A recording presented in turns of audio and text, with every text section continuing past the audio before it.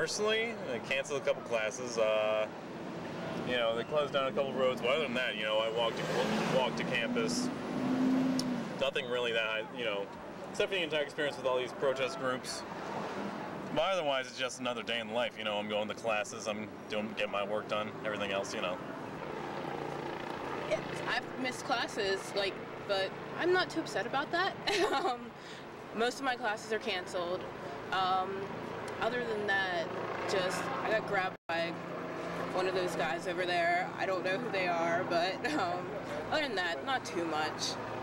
That's how it affects me personally, but just the buses. Yeah.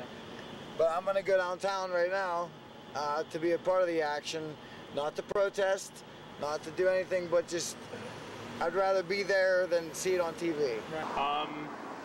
Need to go to the airport tomorrow, so that's gonna be tough. But I mean, hopefully there'll be things going on. We'll see. Yeah. You know, classes are shut down, and you know, roads are blocked. We can't totally get into the library and different things. So we're kind of on edge, but yeah. But it's good, you know, that's life. It also seems like there aren't very many ways for normal people to kind of, I don't know, get involved or interact. You know, I just wish there was more public things for us to do, though maybe that would get dangerous. I don't know.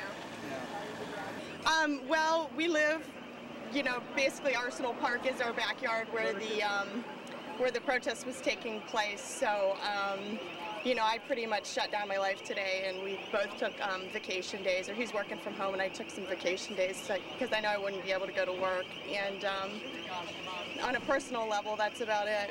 Yeah. As far as transportation, getting to and from work, that's about it, that I know of.